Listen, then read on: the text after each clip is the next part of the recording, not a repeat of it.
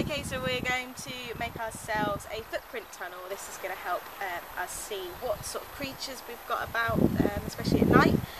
Over the night they're going to crawl in here, take some food, and as they crawl out they're going to leave behind their footprints and then we can identify them.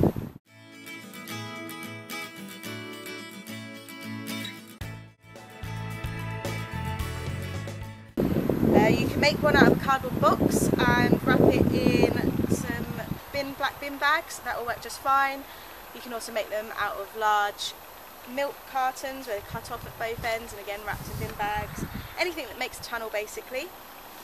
You also need some paper, like we've got here, that you attach to two ends of your tunnel. Now I've got a board that I'm going to slip into my tunnel to make it easier. And you need some masking tape to tape it on.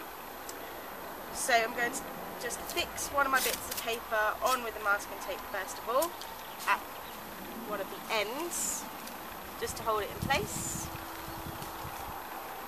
And at the other end I'm going to put a few strips of masking tape, and that's going to be my ink pad, where I'm going to put my ink, so as they put their feet on it, it puts ink all over their feet and then they trot it out and leave prints all over my paper for me.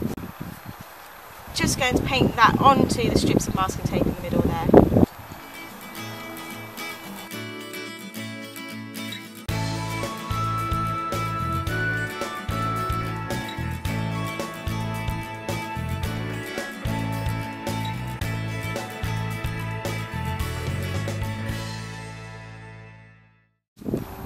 And then I simply slide this into my tunnel.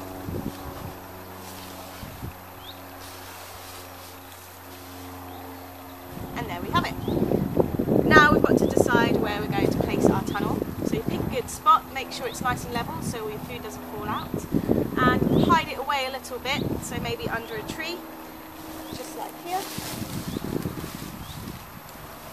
where hopefully it's not going to be too disturbed. And then we can come back in the morning and see what's visited.